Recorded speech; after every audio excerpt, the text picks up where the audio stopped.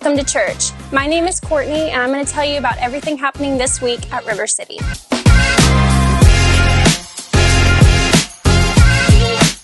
If this is your first time worshiping with us, welcome. We are so glad you're here, and we'd love to get to know you. If you go to our website, you can click the I'm New button, fill it out, or meet us at the Info Hub. We cannot wait to meet you.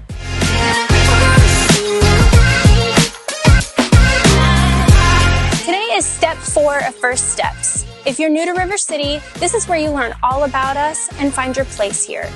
Meet us 15 minutes after the 11 a.m. service. Childcare is provided.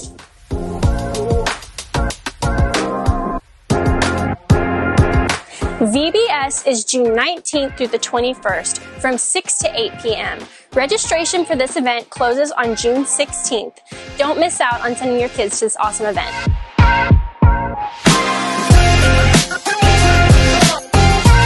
Men's Weekend is June 15th at the Hennigan venue.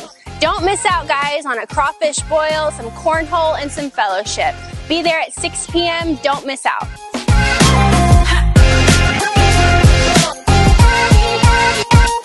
Baby dedications are going to be June 23rd in the 11 a.m. service. Don't forget to go online and register your child for this event.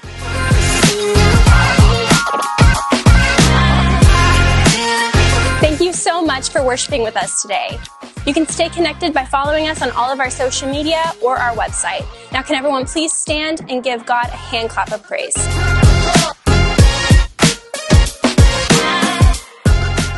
Has God been good to you today? Come on, somebody shout out a hallelujah! Yeah! Highest word of praise, and I love to say it. Sometimes it's just a time where you just got, I don't know what else to say but hallelujah, because he's a good God. It's good to see you there this morning, and man, if it's your first time with us here at River City, it's great to have you here today. We hope you enjoy yourself. Come on, it's good to see you guys. We're starting to say our services are starting to even out. We used to have a full room in the second service, and the first it was a little sparse. Well, this morning we had about this many people in our first one, and so it's fun. If you ever get a chance to catch an early service, it's a good one. It's a good one too, and we have a great time. But it's great to see you guys here, all my non-morning people. I appreciate you. I'm with you. I'm not a morning person myself, but we're here, amen.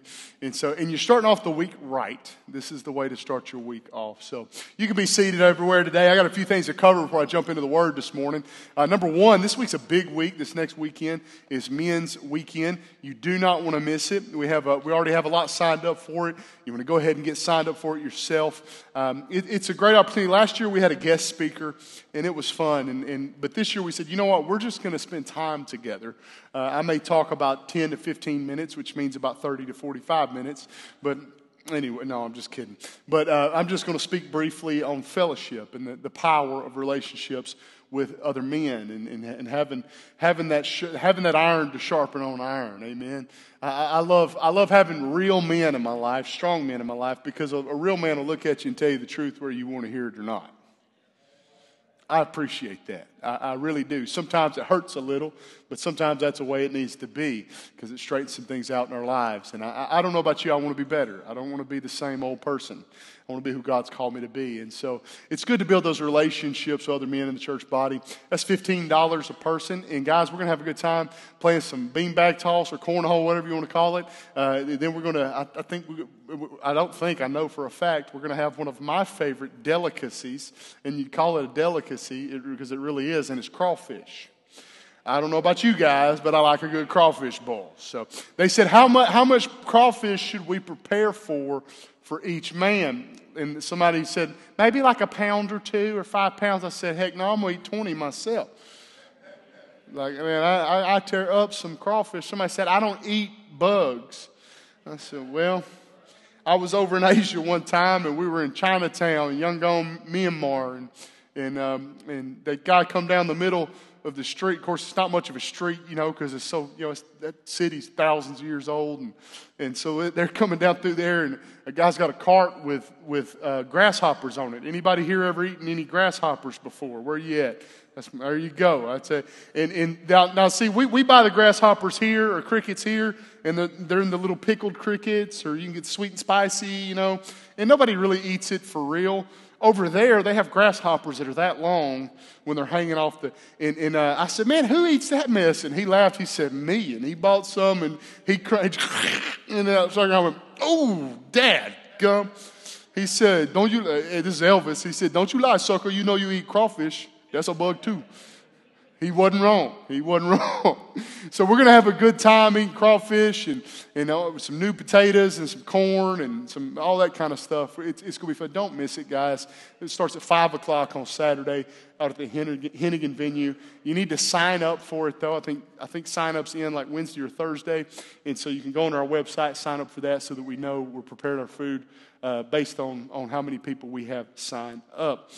We want you there. If you can't pay for it, just go sign up anyway. We'll figure that out. Amen. Because we want you there. It's important that you're there. Also coming up next couple of weeks, this morning we saw a group of people off, put them on a chartered bus and sent them to Arkansas, to Hot Springs, Arkansas for youth camp. All right, man, I'm pumped about that because I know some kids are going to come back fired up. Y'all believe that? Come on, man. We need to pray for them this week. So we have a little empty hole over here, and we have some empty spots around the room because we have about 30 or 40 people on a charter bus headed out of here right now, and they're going to youth camp and having a good time today. We sent them off this morning early. And the reason I brought that up is because we also have VBS coming up in a couple of weeks. Come on, that's exciting. And I know it's going to be, we're looking forward to a big year. We have a lot of people planning on coming already. And I know those kids that are at youth camp are going to be serving in VBS. I love it that way. When I was a youth pastor, we used to go to youth camp, and then the next week would be VBS, and we were guaranteed great help. You know why? Because they'd been away for a week getting in the presence of God, and then they'd come back to VBS, and it'd come off of them on all those little kids. Ain't that beautiful, man, getting to see? Come on, man. That's a beautiful thing to see. It's a beautiful thing to see. And so, we keep them in your prayers and then get your kids signed up for VBS. It's a 3-night VBS this year. We're not doing a full week. We're kind of getting our feet back in the water. We used to do these every year, and they were phenomenal. And I know this year it's going to be fun. I think I've been volunteered to be a part of a play on the last night. I hope it's something goofy. That's all because I like doing goofy stuff. Amen. So look at your neighbor and tell him, you look great this morning. You looking good. Careful who you say it to, though. We're going to have a good time today. Today, this week, I was getting the message ready, and I didn't know what I was going to title it because it's going to be a series for a couple weeks. And it hit me Friday night. I was sitting in a church service in East Texas, and it hit me. I mean, it hit me out of nowhere. How to be a follower. Now, that is a real aspirational and inspirational concept. Because we live in a world where everybody wants to tell you how to be a leader, right? But nobody is telling you how to be a follower. And I know when I say that, somebody's like, I don't want to be a follower. We all want to be leaders. There's a lot of people leading, and they're trying to lead somebody, but they ain't leading nobody but themselves. Since the age of internet and social media, there's a lot of people leading people that should not be leading people. Come on, let's be honest about it. And a lot of people follow them because they affirm things in their life that God does not affirm, or those types of things. And it gets them sideways. It gets people confused. And it happens in the church body a lot. There's a lot of call out kings and call out queens in the world, but they don't actually serve in the body of Christ anywhere. But they got a social media site and they got a YouTube channel. And they're creating discord in the body of Christ. But see, today I want to talk to you, and for the next couple weeks, I want to talk to you about how to be a follower. How to be a follower. That's not very fun, I know. I started going back to the gym. I got a garage gym, power rack set up and everything in my garage, but it's starting to get hot, and I told my wife, I'm not doing this another year. It's been 6 years since I've had a gym membership at my favorite gym, and I've been trying to work out. And summertime goes around, and I work out like once a week during the summertime because it's so dadgum hot. And I'm getting old, man. I can't do that 100 degrees. And I just can't do it anymore. And so I went and got my membership at Underground Performance. It's my favorite. There's a lot of strongmen competitors and power lifters there. And I love being around that crowd of guys. They're a fun group of guys. And a lot of them are Christians. And they write scriptures up on the wall. Oh, Joel, the guy that owns it, he lets them write stuff up there. And they'll write inspirational quotes. And one of them they wrote up there the other day. It said, lead, follow, or get out of the way. Lead, follow, or get out of the way. So there's a lot of folks, they hear that, and when they do, they say, well, let me just get out of your way. That's not the goal of the quote. Lead, follow, or get out. In other words, if you get out of the way, you're not involved in what's going on. We believe that we are called into this city to be a man in the arena or woman in the arena church. What do you mean? We're not just critics on the outside looking in. We're in the middle of it. We're involved in it. What are we involved in? What the kingdom of God is doing in this earth. And today I'm going to challenge some thought processes. And we're going into summertime. And I'm going to open up today with a concept and an idea here. That I know that when we go into summertime, a lot of times people have the tendency to fall back a little bit. And if we're not careful, we'll fall back and fall out. And I want to encourage you, do not fall out of God's will for your life. My dad preached a lot about it when I was a kid. I don't know if you realize this, but we live in one of the most blessed nations in the world. With all that we're facing in the world and all the turmoil and economic issues we're facing, we're still one of the one of the most blessed nations on this planet. And I find in Revelations chapter 3, a church is talked to. And it's Revelations 3 and 15 through 16 is what I'm reading today. It said, I know your deeds, that you are neither cold nor hot. You're neither cold nor hot. He says, I wish you were one or the other. He said, because you're lukewarm. You're neither cold nor hot. Neither hot nor cold. He said, because of this, I'm going to spit you out of my mouth. In other words, you're not going to be in the body. You're not going to be a part of me anymore. I don't want that. Now, this is God speaking through John the Revelator. I know, man. I was so excited. I had these ideas. I was going to come in and teach you some cool theological points and try to show how smart I was. I'm not really smart. I just have concordances. What does that mean? That means I go and I use that concordance. Matthew Henry, what can you tell me about this passage of Scripture? Right? Tell me some stuff. I love doing that stuff and teaching those concepts, but I find that we do that a lot more in Logos. We break things down a little bit more in Logos, but I just feel like God has just kept leading me to keep poking and prodding and just keep poking and keep prodding. And today I'm here to make a point to you going into this summer. Be careful that we do not become the church of Laodicea. They were rich and increased with goods, and they had need of nothing. And if we're not careful, we'll come to church on Sundays. We'll be partially involved. We were hot when we first got in. And then we get to a point where we've been in for a while and we become experts in church. This is usually when you start cooling down a little bit and you get a little lukewarm. And then you become a church critic is what happens. And before long, we're no longer involved in what's going on. We're no longer setting the room temperature. We're not being thermostats, but we're being thermometers. And I want to tell you this morning, God has called you to more than being a thermometer. I told Brad Allen last week, he was gone for a week. They were away and got away for their anniversary and spent some time together. And I think that's awesome, man. You get away, man. Go take some weekends off and spend some time with your better half. That's your better half, right, Brad? Exactly. That's the better half. That's all men just get a hold of something. She's the better half. Amen. And I told him something when he got home. I said, I could feel your absence in the room. And I said, I realized something about you, Brad. And I don't mean to embarrass him. And he don't like it when you do this kind of stuff. But you're a thermostat in the room, dude. You set the temperature in a room. Just your presence in a sanctuary on a Sunday morning when I'm preaching, man. It just feels like you just set the pace. There's people that do that. D, you're all right too. But anyways.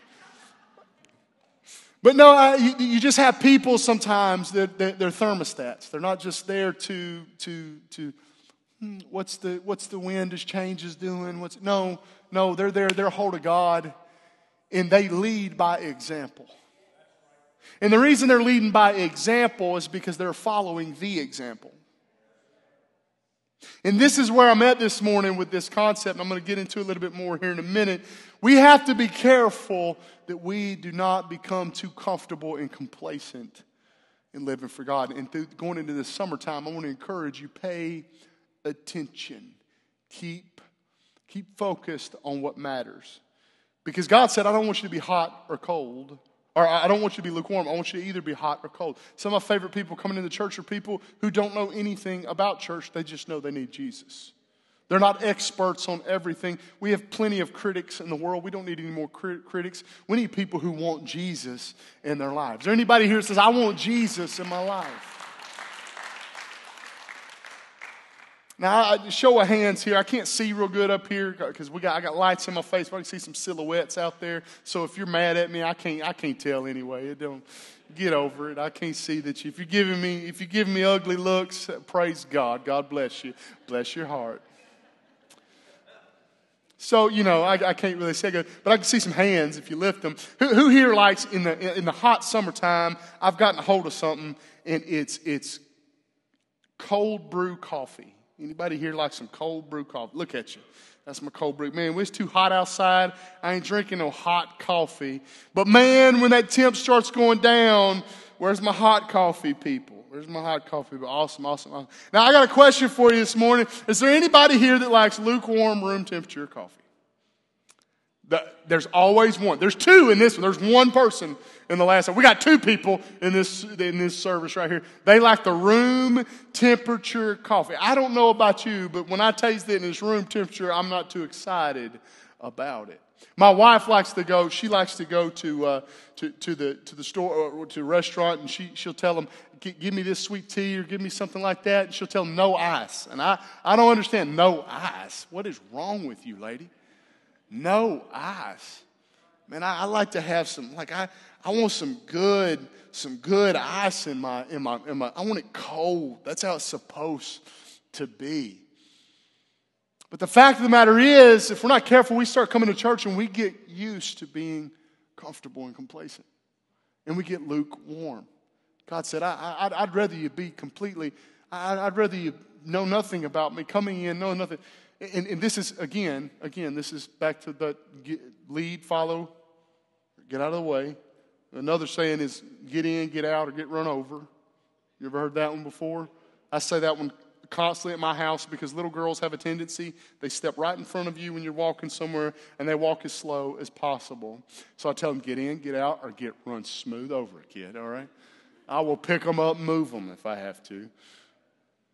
What are you talking about? The goal of this is not this message talking about being hot or cold. The goal is not for you to get to a place where you just get out.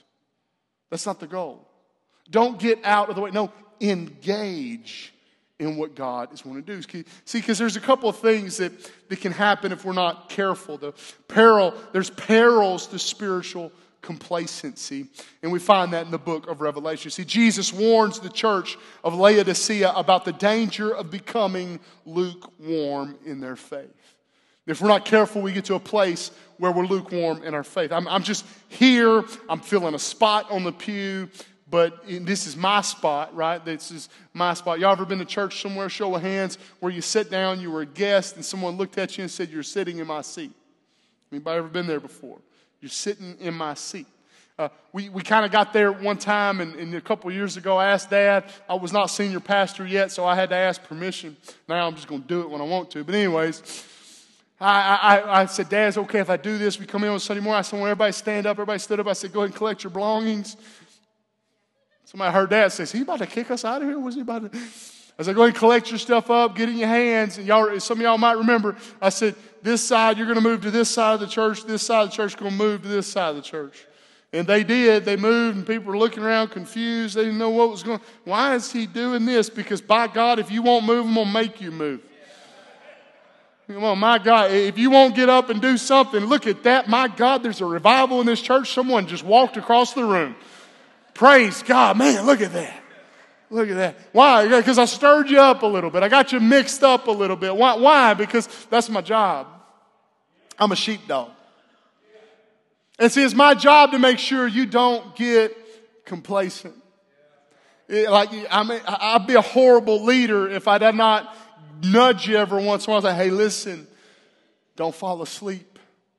Don't fall asleep. This is not the time to fall asleep. So Jesus is warning the church of Laodicea about the dangers of becoming lukewarm in the faith. You see, the fact is when we grow too comfortable, we risk becoming indifferent to the things of God.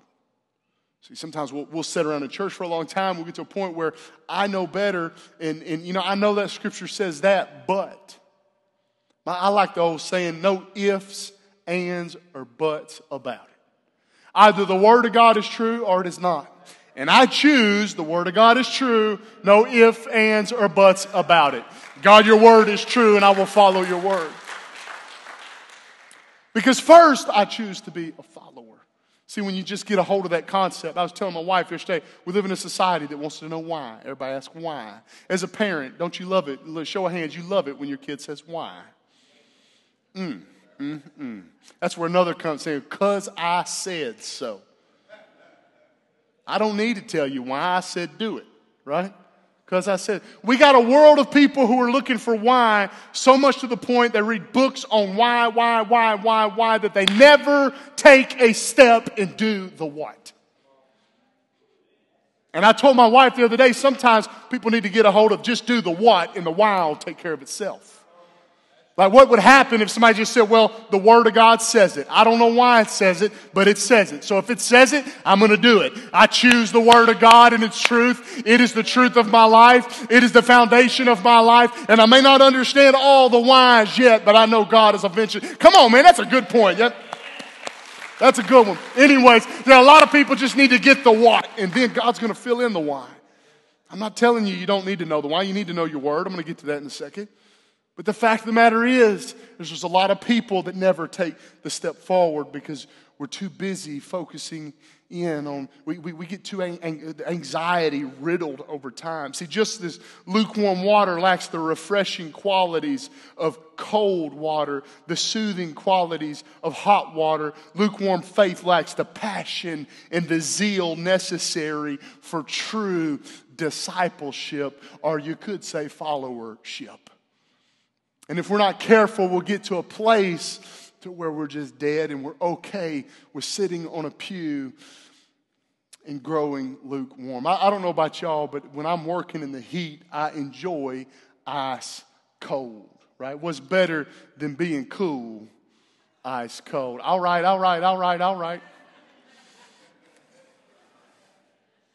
Hey, lady. Anyways. See, the fact of the matter is sometimes I think about working summer times with my granddad. He's here this morning, and he owned a company, and we'd work, it was before the child labor laws. I was about 9 or 10, and he stuck a sharpshooter in my hand. That was good for me. I needed that, amen?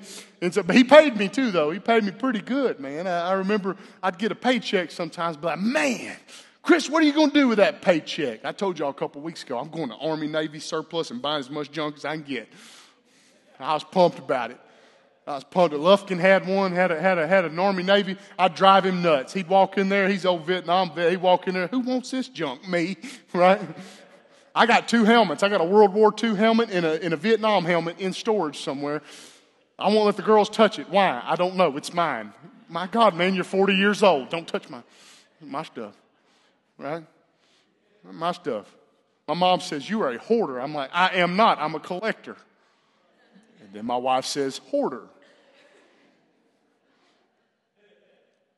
But I remember working with him in the summer times. Poppy had an old Igloo cooler, and that sucker every morning, he'd fill that sucker up with ice. Remember Poppy? He'd put the water in that thing. It wasn't filtered water. It was out of a water hose. I got all the BPAs and plastics in my system, amen. And it got in there, man. I remember, man, it'd get hot in East Texas, and it get humid. Cody, you remember you worked on that trailer a couple times too, didn't you? You get out there, and I slept on the toolbox though. That's all everybody. One time, you go to sleep on the toolbox. And you never live it down. You never live it down. I did it. I got sick one day at work, and my uncle to this day said, that boy didn't work. He slept on the toolbox. One time, Ronnie, one time. Dadgum. But you know how it went. You get over that cooler, man, and and sometimes he had that Gatorade mix too, man. He mixed it in there. Look, I'm starting to get excited about it. Somebody needs to get me some Gatorade powder mix, man. He mixed it in there. We had some orange Gatorade, and you get it, oh, man. And it's hot outside, and you get that cold water, that refreshing cold water. I don't know about y'all, but like when I drink a Dr. Pepper, I'm not like my wife. I can't do a lukewarm room temperature Dr. Pepper.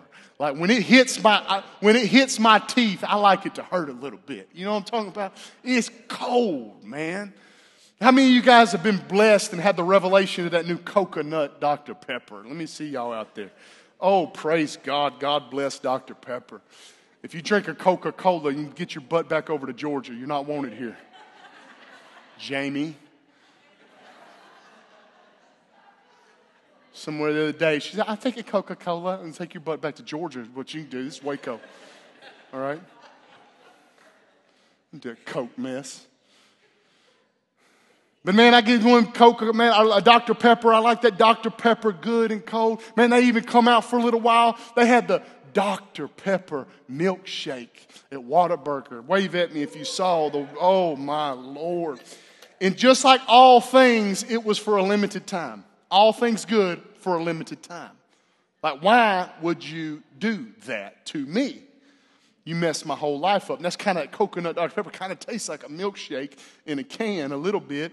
But I went back, I was at Whataburger here a while back. I said, hey, man, you think maybe y'all can make me that nice Dr. Pepper milkshake? And he said, sir, that was for a limited time only. I said, you think maybe you could cheat for me? I'll pay you a little money under the table. He says, sir, we do not have the Dr. Pepper mix for the milkshake anymore.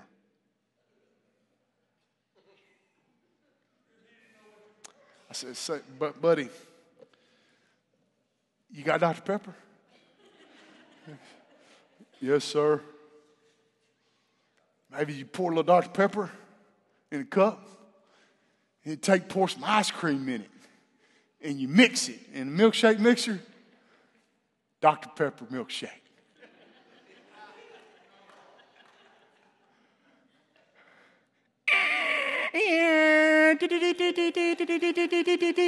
Does not compute. Okay, just get out of the way then, because you ain't leading the following, that's for sure. Come on, man. See, now I'm going to talk about milkshakes. I'm going to be going over to Health Camp getting my chocolate peanut butter milkshake. Like I said earlier, 32 ounce. Some for now, some for later. Am I kidding? I'm going to eat the whole thing at once. But anyways. See, I'm talking about some refreshing things. And you see, there's things that you like. Like it's refreshing. And there's something refreshing to God, and it's when people get red hot.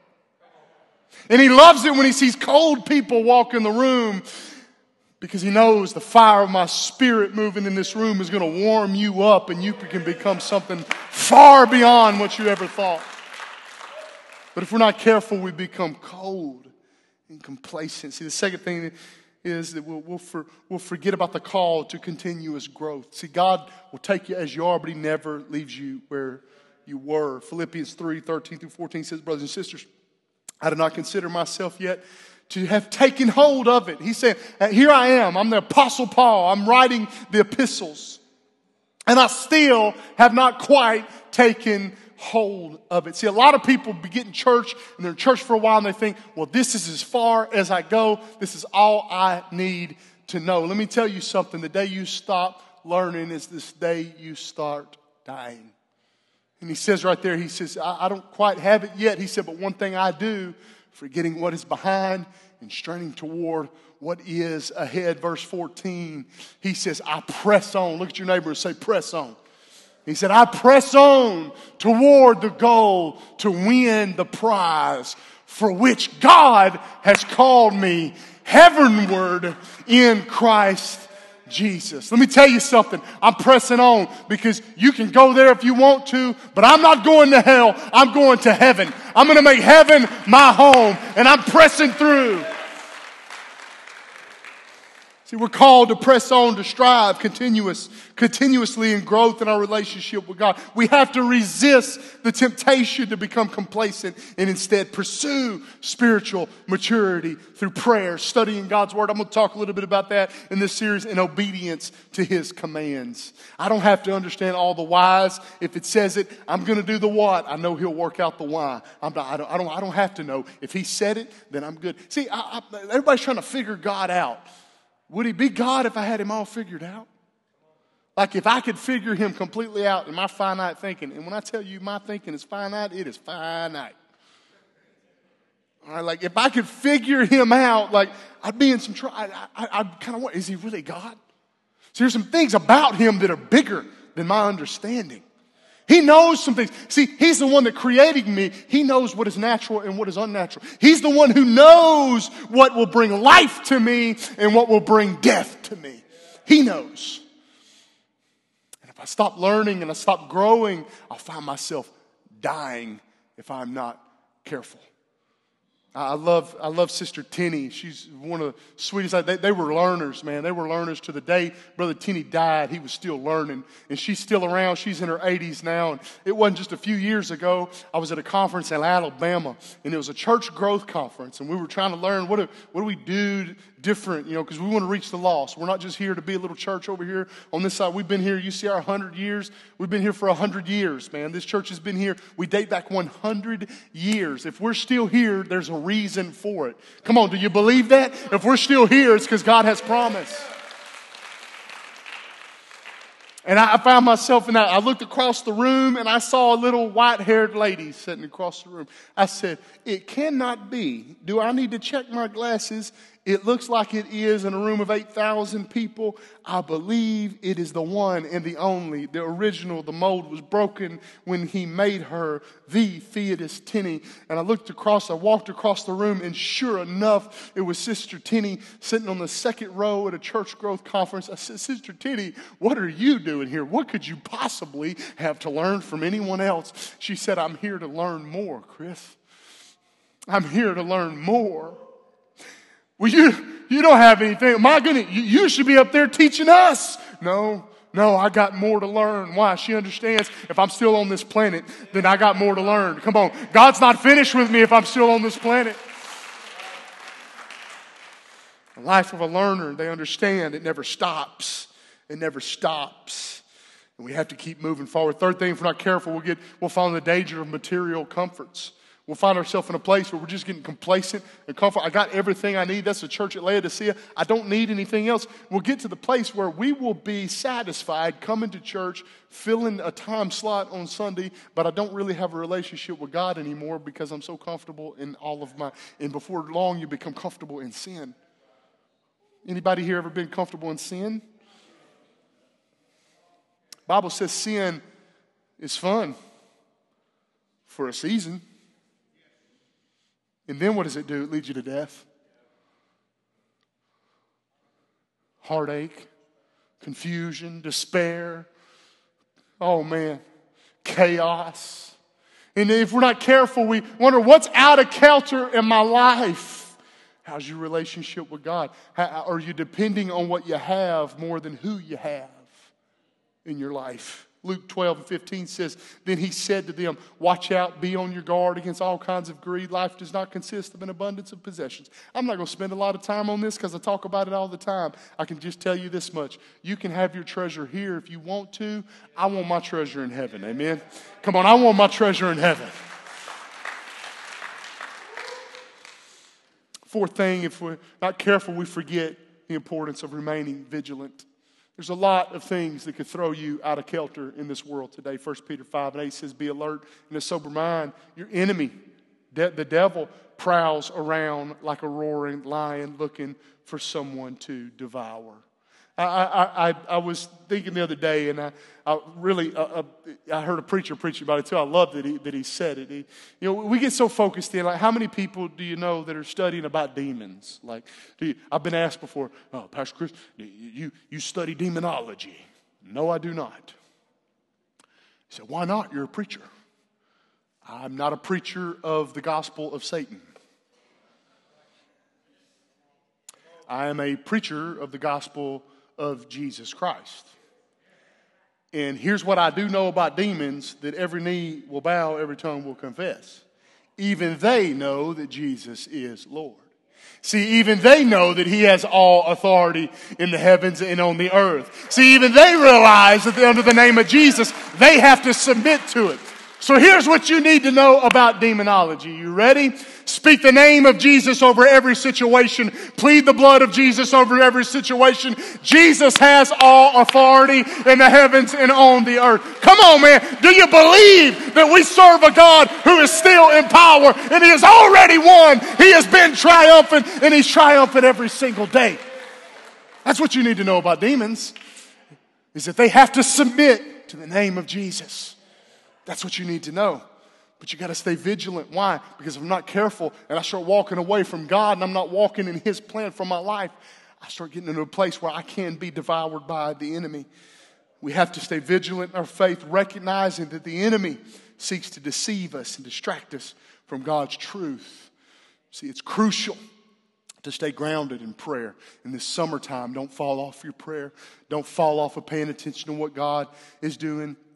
We got to surround ourselves with fellow believers for accountability and actively resist the temptations that seek to lure us away from God's path. And so today I'm kind of shifting over into the actual series, and I'm going to move fast in closing this part out today. I was studying sheep this week because I was thinking about being a follower. What is a good follower? A sheep. Nobody likes being a sheeple. Raise your hand if you're a sheeple. See, nobody. Oh, there's a few people. Okay. Hey, all right. There we go. But you get what I'm saying.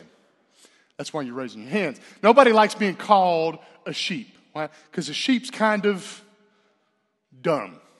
It is. So this week I was studying up on sheep because I'd always heard that a sheep will just lay down and die on you if you're not careful, if you don't actually tend to the sheep. And I was thinking, well, that's not altogether true because there's wild sheep too. I mean, I've seen some of those mountain rams up there, man. I don't know about y'all, but I want to get on one of those big horn ram hunts sometime. I would love to have one of those big old ram horns, somewhere in an office or something, man. That sounds so fun. See, the fact of the matter is there's a difference between wild sheep and domesticated sheep.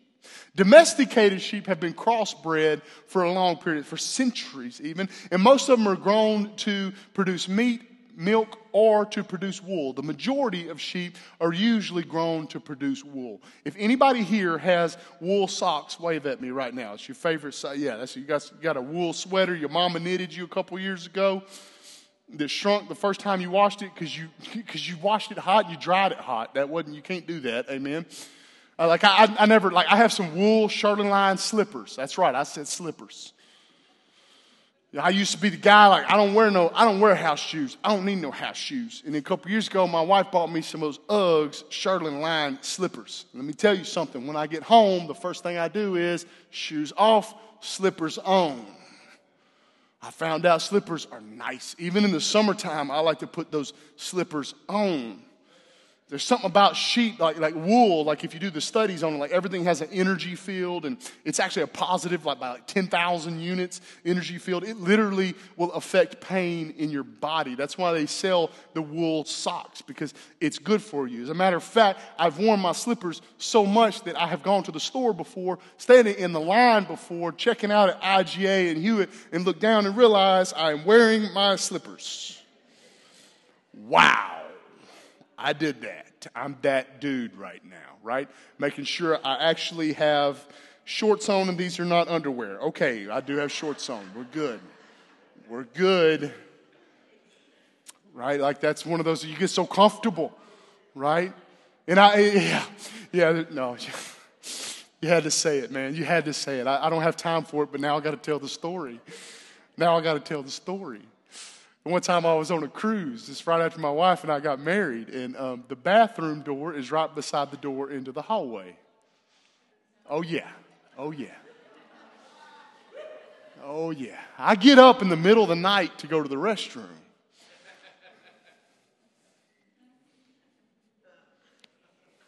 Oh, yeah. It happened, y'all.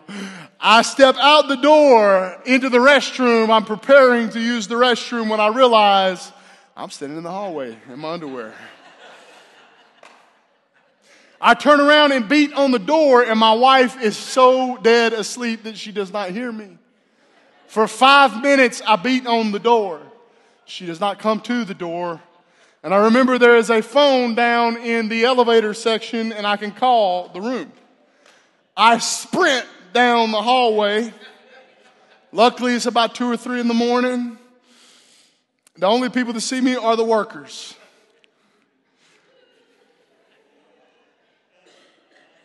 In my underwear, on the phone to the room. No answer. Guy walks by me cleaning. He's just going. How are you? Oh, these are old underwear. Sorry, man.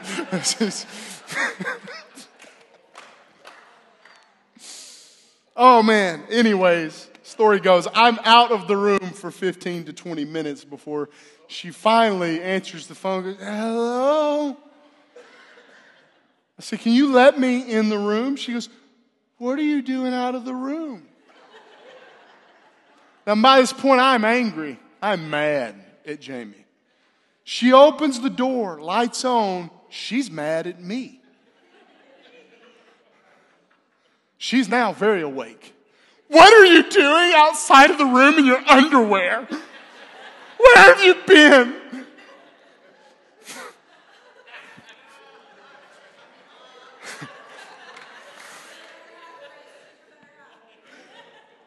This is that moment that I'm not going to explain why. You're just going to have to accept it.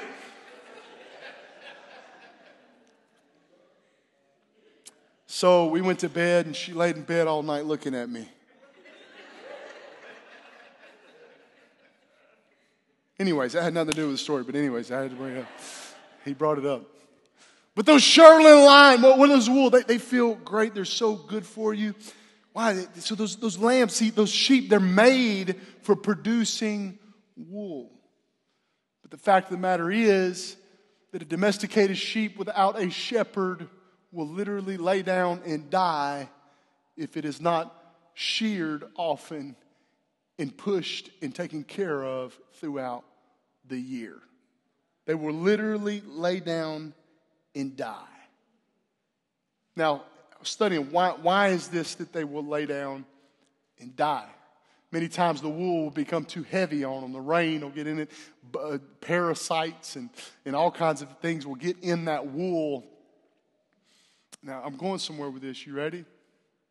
The fact of the matter is the very thing that they are purposed on this earth for is the thing that will kill them if they do not have the shepherd there to take care of them. Y'all catching on to me. See, a lot of people are trying to walk in God's plan for your life, but you've disconnected from the shepherd.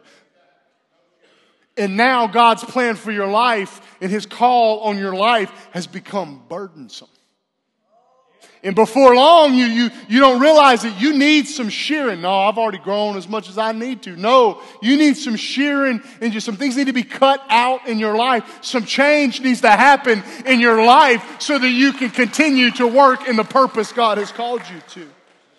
See, I'm not the shepherd. He's the shepherd. I know the guy they called preachers were shepherds, but I like to look at it like this. I'm more like a sheepdog.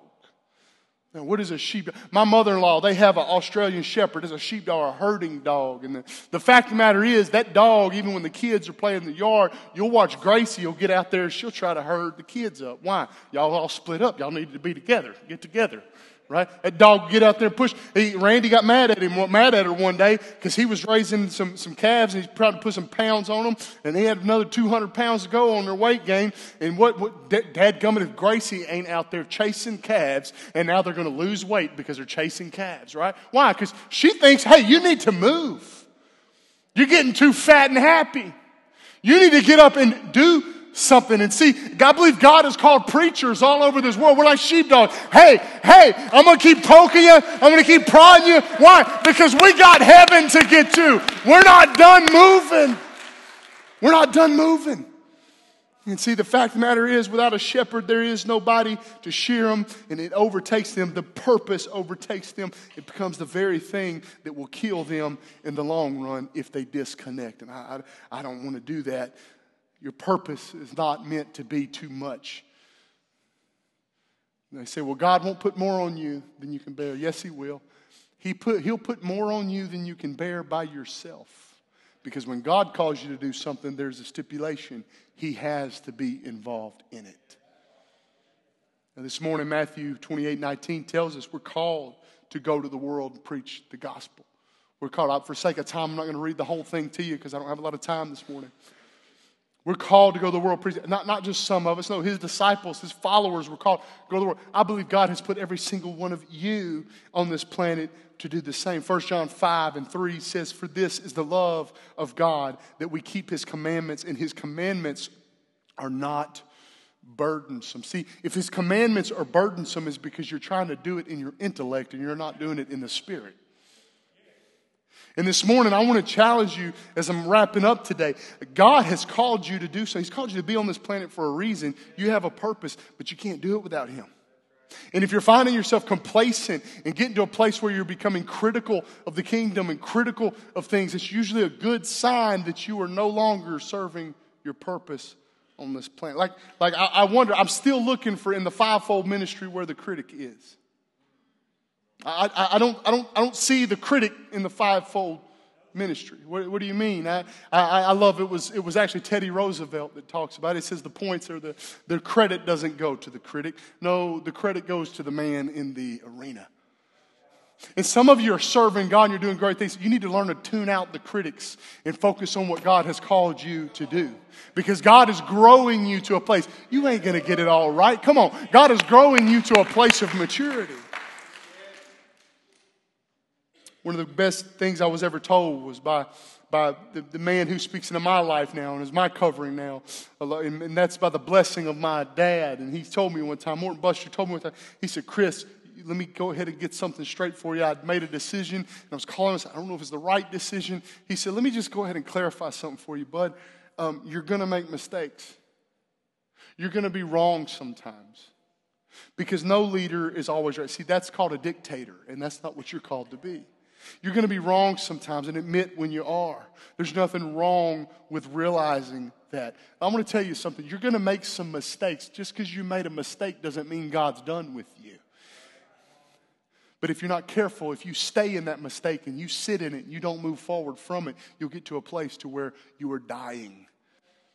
Ephesians 4:13 says, until we all reach unity in faith and in the knowledge of the Son of God and become mature, attaining to the whole measure of the fullness of Christ. That word mature, it's also said in the King James, it's called perfection or perfect.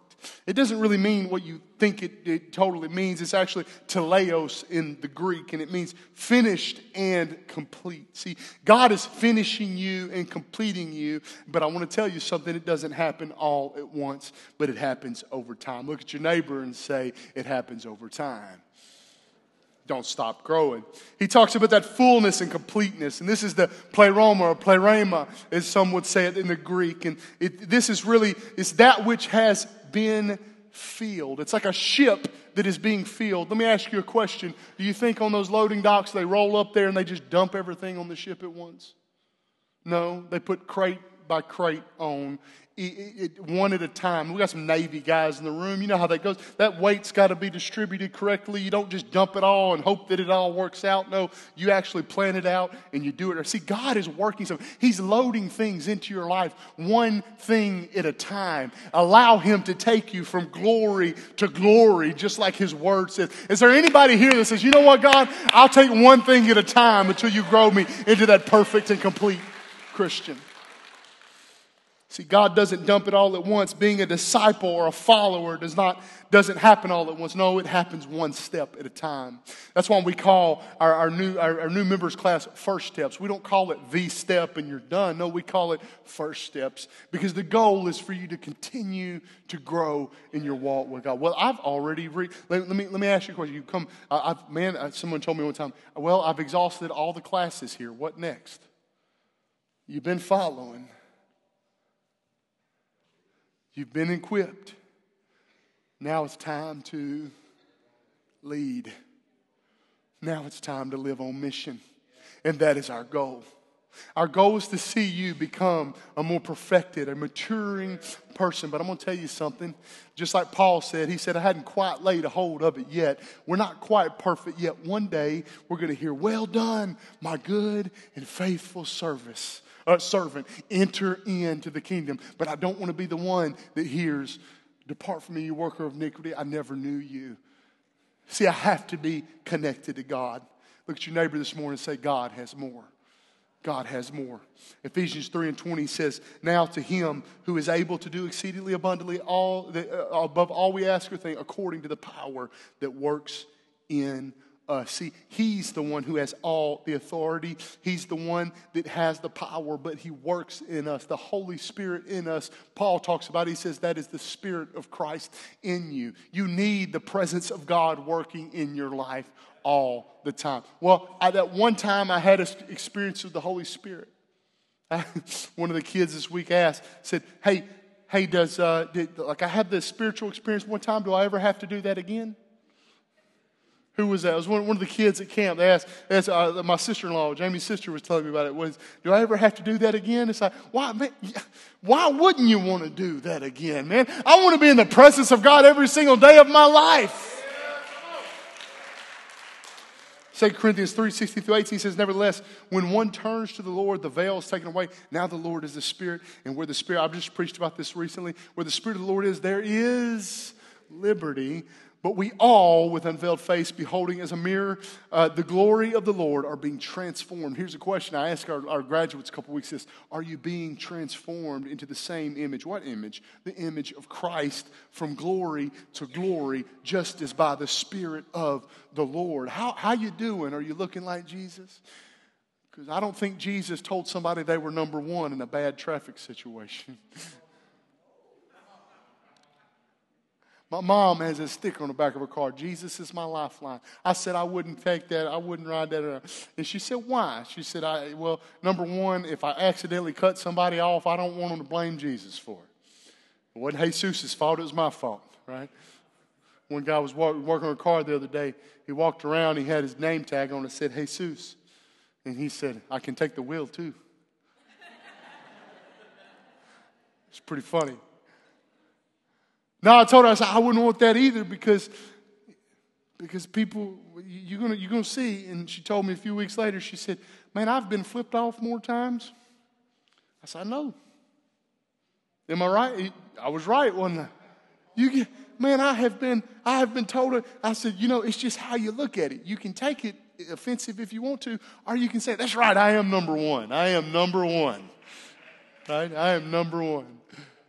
See, the fact of the matter is like how we acting. Am I looking like the image of Christ? Because when we take the next steps, I experience a few things as I'm wrapping up this morning. Number one thing I experience is a deeper relationship with God. If you're not growing in your relationship with God, you're not in a deeper place, in a more matured place, then you've stopped moving. He says this in 2 Corinthians 3:16. I read it to you a second ago, but I'm going to just read you a couple, make some points off of that passage. Nevertheless, when one turns to the Lord, the veil is taken away. See, if you're feeling like you're distant from God, there are times where God does not speak. That's usually a no. You want an answer for a situation? Well, God didn't. I asked God for an answer. He didn't give me an answer. That means don't move. That means don't walk through that door. Well, Chris, you got to, if you can get somewhere in life, you got to make some things happen for yourself. Sure, you can live that way if you want to, or you can let God make things happen, and you can live in the peace of the Lord. See, a lot of people are looking to be happy, but I want to have peace, contentment, and joy in my life. I keep hearing a line lately from people, work is my church. I mean, if you want that to be your church, you can have at it. I would like to point out the fact that you're worshiping the curse. And you're telling God, I don't need you. Oh, okay, all right, okay, I see how it is. If that's how you want it, no. You know what, God? I will provide for myself. I'll miss church every Sunday. Come on. I'm struggling just to make $250,000 a year. Can't keep my head above water. You don't have a making problem. You got a spending problem. Right? Why? Because you collect all them earthly possessions. Because you're going to take your treasure here. This is not my home. You can keep the earth. I like, what was it, Davy Crockett. He said to Hades, well, y'all, I'm going to Texas. Somebody's like, I'm never coming back here. This guy said multiple bad words today. It's for me, like, if you want to, like, you can go there. You can choose your reward here on this earth if you want to. I'm not interested in it. No, you can go there if you want to, but no, for me and my house, I'm going to heaven. And I'm going to do it God's way. I'm going to do it God's way. See, the fact of the matter is so many people live a complacent life. They live life, and it's not to the fullest. They got a bunch of stuff, but they're not happy. The reason they're not happy is because they're not serving their true purpose on this planet. God did not put me here to entertain myself. I'm not here to be entertained. I'm here for a purpose. Second thing of this is that when we take those next steps, we experience a life of freedom. 2 Corinthians 3:17 says, now the Lord is Spirit. And what does it say? We all know this. I quote it all the time. And where the Spirit of the Lord is, there is liberty. But see, we think liberty is living with no boundaries. Liberty is living the way I want to live. We are so rich and increased with goods in the United States that we focus on things that do not matter. Like, people spend hours a day with their fantasy football teams. They spend hours a day keeping up with local sports stuff. And like, at the end of the day, like, really, I remember we were in Rome, and I was thinking, we went and saw the Colosseum, and I'm standing there in front of the Colosseum. I said, man, these people, man, this is crazy. And it was for stuff that doesn't even matter at the end of the day. They were killing Christians in this thing. Man, I'm so glad we don't live that way. And then I got home, and I was realizing, man, we build these stadiums that seat 120,000 people just to come watch some fat dudes run around and sweat on each other like, seriously, these are professional athletes, and you watch an offensive lineman run off the field, and he's like,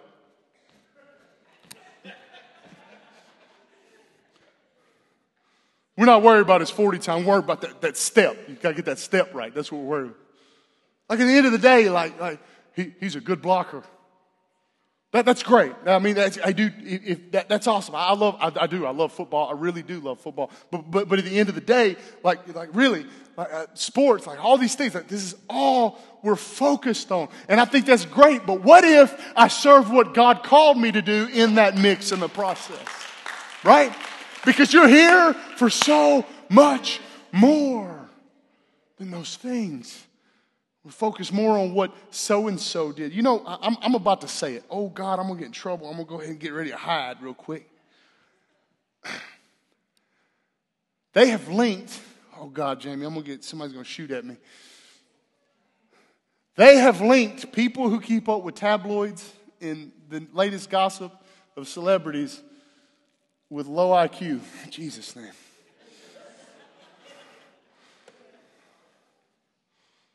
Did y'all know that? Like that. I don't know about you. When I read that, I was like, I unfollow that one, unfollow that one, unfollow that one. I don't have a low IQ. Really, we're focused on stuff is it possibly that we're unhappy in our life, so we're looking for other people that are unhappy to justify why I feel unhappy in my own life? And this morning, come on, man, I'm hustling. But this morning, I wonder how many of us, we focus on this. We have no boundaries. We just live why did you make all those points? Because now we're focused on things like my rights. I have rights to things that at the end of the day are privileges. But we think we have a right to it because we're so successful that we think everybody is supposed to have that. In America, do you realize we're one of the only nations in the world that has overweight homeless people. No, seriously, overweight homeless people. I've been to countries and seen, some of you have also been there, and you see that people are starving in the streets because they can't. But that's how we start getting to places where we think, well, I have a right to this, or I have a right to that, or I have a that I should be able to have that also. No. See, we think freedom is living with my own boundaries, not just no boundaries, but my own. I'll choose what my boundaries are. See, true freedom is living inside God's boundaries. Because where the Spirit of the Lord is, there is liberty. Third one, as our musicians come back, I'm wrapping up. Third thing is this, is we continue to take the next steps, we find ourselves in a role in God's mission.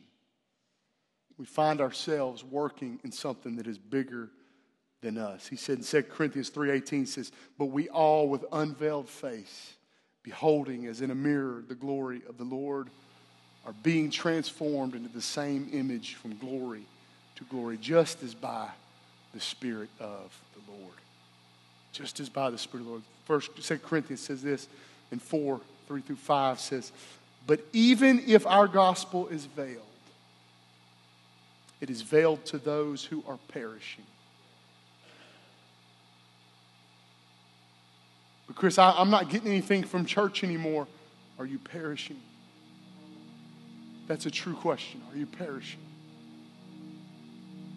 Because the Bible says for us to work out our own salvation with fear and trembling. And I wonder today how many people, like if we're not careful going into the summertime, we can fall behind to a place where we're dying, just like a sheep without a shepherd.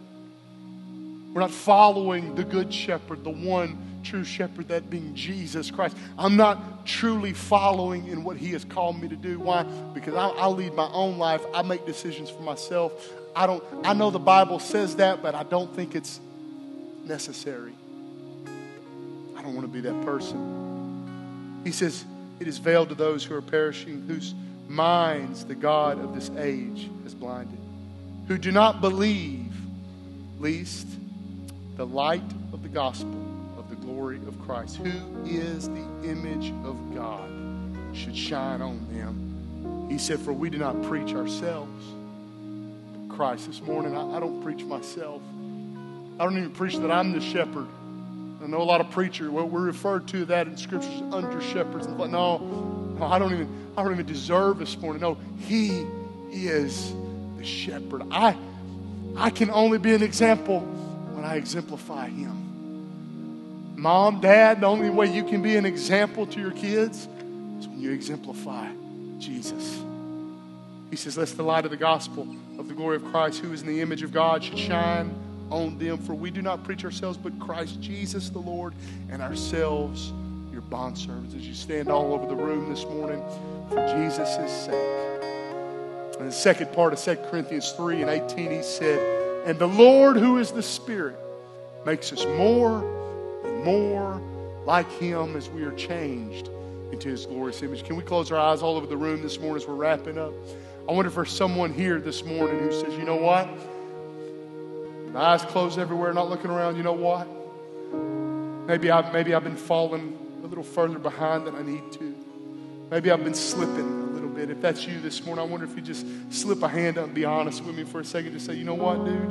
I need to get close to Jesus. Come on, that's beautiful. Anybody else? Come on, this is a repentance moment. Nobody's looking around. Just you and me for a minute. Good, good, good. Now I wonder, can we all lift our hands up with those in the room right now? Come on, because if you're not growing your backslide now, I want to tell you this morning, God does not want you there. And this is not the time to fall behind. But I want to encourage you today. Allow God to do what God wants to do in your life as your hands are lifted. God, we thank you for your word this morning. We thank you for your Spirit that is in this room. I just ask you right now, God, let your Spirit flow in all of us throughout this room. Have your way in our lives. God, we are asking you today, God, let your conviction set in our lives. We're asking you, chasten us, God, through this week. God, grow us through this week. The real change is happening Monday to Saturday, and we know that. It is in our personal time with you, God. God. I pray that you would lead us and guide us in your pathways of righteousness. In the name of Jesus, we pray. Come on, if you agree with me on that, can we say it in Jesus?